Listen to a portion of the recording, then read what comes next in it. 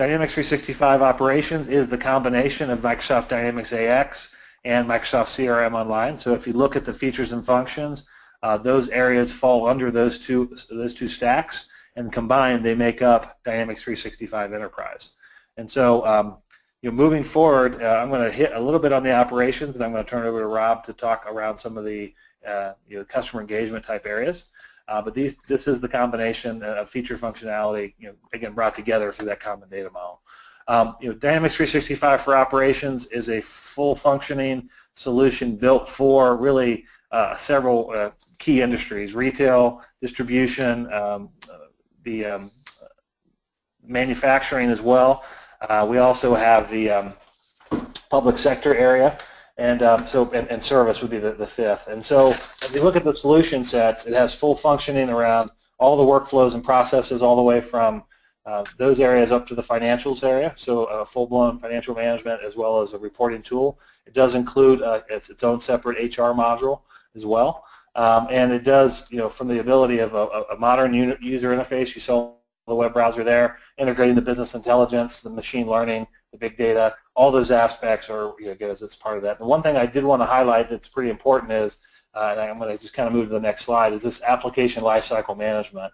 And this is a great solution for Microsoft that sits on top of our platforms that allows you as a customer and us as a partner to work together to manage the lifecycle of that solution. So all the way from deployment.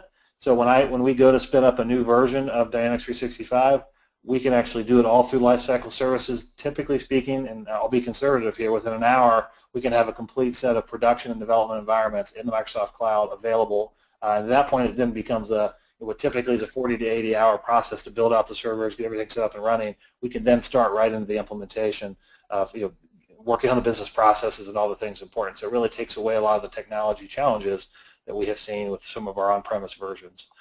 So that's one thing I wanted to highlight. But as you go across, it's across the integration platform, high volume data, a lot of flexibility for bringing data in and out of the system. It is a global-based platform, so it is, it's really based on AX 2012 R3, which is the current version prior to this release. That's on-premise, the tried and true version, I'll say, and it is comprehensive across, intercompany, multi-currency, multi-language, all those things that you would expect if you're doing, again, interacting with global, or you actually have locations in multiple geographies.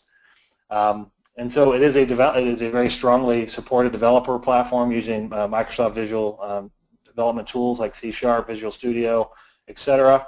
And with this version, it will have a continuous update. So there's no longer this major release cycle. As you determine for Microsoft, you let them know when you want to update as far as major updates, but certainly they're managing those continuous updates, and you're always getting the most recent feature functionality as part of the operations platform. Rob, I'll turn it to you for the customer engagement. Well, thank you, Lance. So this slide here represents the Dynamics 365 Enterprise version for customer engagement. And as you can see, there's 5 main areas of functionality that are in the D365 Enterprise version: sales, customer service, field service, project service automation, and marketing. I'm only going to be able to touch on the surface of the functionality that's included here today, but rest assured, on November 30th, we're going to have another webinar that's going to dive deep into all the functionality, all the latest release of D365 that previously was CRM and CRM Online. But let me start in the middle here on this slide. Marketing, as you can see, it's identified as Adobe. So Microsoft has made the decision to drop the current Microsoft Dynamics marketing solution and move to the Adobe platform. It's really the leading edge and one of the industry's top marketing platforms. And from that perspective, it's going to be built on Azure and integrated and completely a part of the D365 Enterprise version. It's not yet available. That's yet to be in early 2017. There should be some more information and announcements for its release, but we're really looking forward to that because it's a dynamic platform. Then let me spend a little time on the other areas. So sales. Well, first of all of customer engagement is really meant to enable those people that are closest to customers to be very efficient and effective in their work. So let's take, for instance, sales. Customer management. Customer management is all about opportunities and sales processes as we know it today. but it also includes mobility and the ability to have partner channels to enable your sales associates to work with partners more effectively. Sales performance is all about dashboards and gamification. So driving performance through gamification of sales reps to get them to perform at levels that you need them to do that ultimately drive the behaviors that you want to see sales reps do, whether it be generate more leads or close more sales. Personal engagement includes like email intelligence, prioritizing your emails so that you basically leverage your time more effectively and get to the customers that are most important. Actionable insight, that has a lot to do with some machine learning as well. So think about lead prioritization. So as leads come in, they're prioritized automatically based on which are most likely to close, or product recommendations like we talked about previously. So all very exciting functionality that's now being released and packaged together in sales. Lance also talked a little bit about relationship insights, but that extends even to emails for salespeople. So if a salesperson sends an email to an individual, they can see what the open rates are for those emails, much like a marketing person does when they're sending out marketing email campaigns. Now you can do it on a one-to-one basis for a sales individual. So that's very, very powerful to see if you're actually making a connection with your customers as you send emails to them. On the service side, customer service side, lots of functionality that's listed there. Omnichannel, of course, is a unified service experience. So whether the individual is interacting with your customers by phone, email, social, or chat, they have the ability to have the same experience across all those different channels. Self-service is pretty self-explanatory, having your customers' ability to be able to solve their own problems by basically going to either a website or having an interaction channel like that. Communities, as branded communities that look and feel just like your website with content, and that content is right out of CRM. So that CRM content could be cases that are open or other information, literature, and other things that you want specific either customers or partners to have access to. Agent enablement is intelligent case management, again, having the intelligence behind creating cases.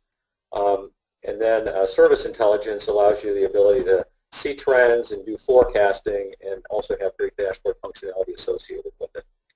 On the field service side, if you recall a few years ago, Microsoft made an acquisition of Field One, which was incorporated into CRM as field service capabilities, and now that's rolled into Dynamics 365. So it's got all those capabilities that are necessary for a field service agent to be successful. And it includes things like scheduling and dispatching with automated routing and automated scheduling to optimize the schedules of your resources, inventory management so you can track inventory as it leaves a warehouse and gets onto a truck, and the field agent actually puts it into your customers' on-premise solutions, and then be able to track that through the mobile side, and also being able to do RMAs and such like that.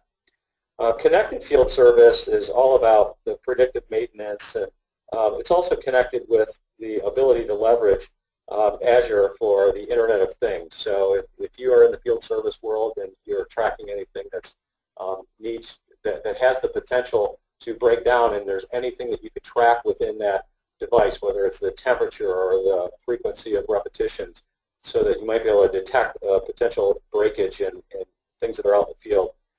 Connected to the Azure platform, able to create a field service case immediately so that you can get someone on site to remedy a situation. And then lastly, I wanted to touch on project service. This is new functionality that was released in the previous version of CRM, now available for D365E. And it's basically for any organization who needs to have resources execute certain tasks that look and feel like a project. So obviously it's a real good fit for consulting organizations, attorneys, legal practices, but it's also a fit for organizations that have to do installations, for instance. So there are steps that are done in the installation. You need skilled resources to do those installations, and it's a mini project that you set up that has then the ability to do tracking of time and materials, expenses, the ability to do the billing, and ultimately be embedded within calendars. So when you are an individual who's assigned to one of the projects, the assignments show up on your calendar, and then you can interact with your calendar in terms of then posting the time and such like that.